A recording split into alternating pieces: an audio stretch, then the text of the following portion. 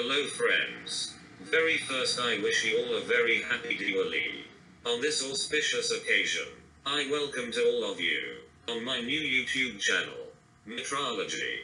It was long demand from all my well-wishers that I should begin a YouTube channel to publish learning videos along with the PDF circulations.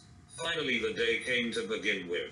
Please do not forget to subscribe and like the channel so that regular good learning videos I would upload to all of you.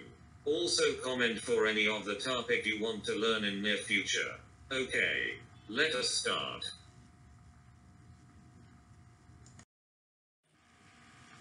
In this GD&T tip we will discuss on the true position control applied to angular holes. Normally using the true position symbol for linear dimensions is somewhat easy. But in real world all the components are not in cubical shapes.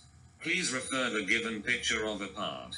In this part one of the surfaces is inclined with other surface at 60 degrees. Let us take the objective that, on this inclined surface a hole need to produce as we see in picture.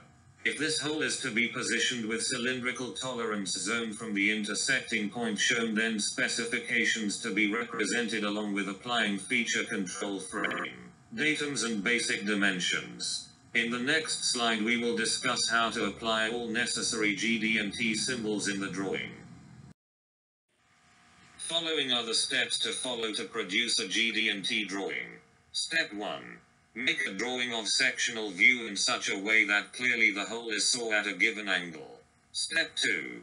Place the datum symbols primary datum A and secondary datum B from where location of the hole need to position.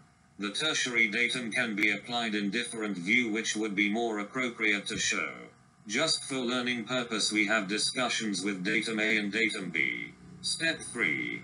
Apply all necessary linear and angular dimensions as basic. We know in GD&T we don't put tolerances on the basic dimensions but apply geometric tolerance on the feature. Step 4. In this case the angular hole at 60 degrees which is the feature to apply true position control with cylindrical tolerance zone. Maximum material condition if necessary and then datums. Apply feature control frame as shown.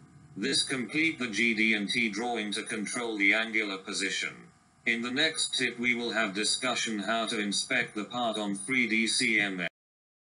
Once again thank you very much for the view of this video. Please subscribe and like it. Okay, bye, see you in next video soon.